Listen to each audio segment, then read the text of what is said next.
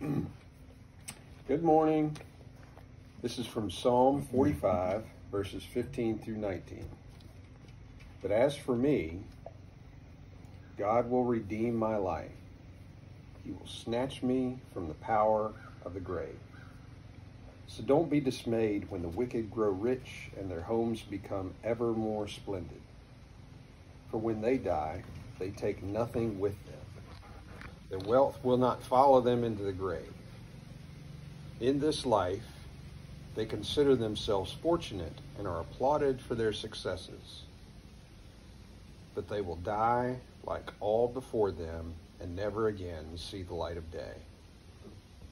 In this passage, it brings to mind how in the news, it seems like every other week you'll see some disgraced celebrity's home go on sale for some unconscionable price tag. There's Lori Loughlin, remember Full House years ago, Lori Loughlin, and Massimo Giannulli, the designer. They put theirs on the market for $28 million so they could pay their attorney's fees for the USC admissions scandal when they bought off their children's admission to USC. Ellen DeGeneres put her mansion on sale for $33 million earlier this year as the news of her toxic, sexually abusive workplace were being revealed. Johnny Depp, Pirates of the Caribbean, Johnny Depp put his Kentucky horse farm on the market for the bargain price of $2 million, following claims of his physical abuse of his girlfriend, Amber Heard. It can be difficult to keep things in perspective when we see those who are wicked prosper. And really, the church is not immune from this. We see this in the church, too. We watch as Kenneth Copeland adds a third jet to his private fleet, and Joel Osteen dropped down $10.5 million for his Houston home. But this is what we must keep in mind. We have to keep this in perspective. This is not my destination. This is just the stopover. That's all it is. My destination is heaven, where my dwelling place has already been bought by Jesus' blood.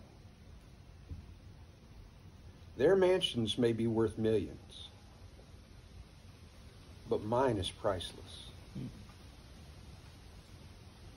And if I get too focused on having an expansive place here, all I'm doing is making my stopover more beautiful, when really I'm not going to be here that long. We've got to keep in mind, this is not our destination. Pray with me. God, I thank you for the promise of a home in heaven forever with you. And Lord, in heaven, even if I'm in a shack, it's not going to matter, because I'm going to be in a place where your glory radiates for all time. Lord, I'm not going to care that the streets are made of gold and the walls made of jasper and diamond, because it won't matter.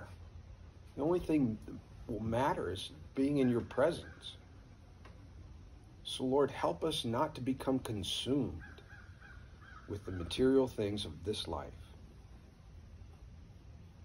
Help us to become consumed with your glory.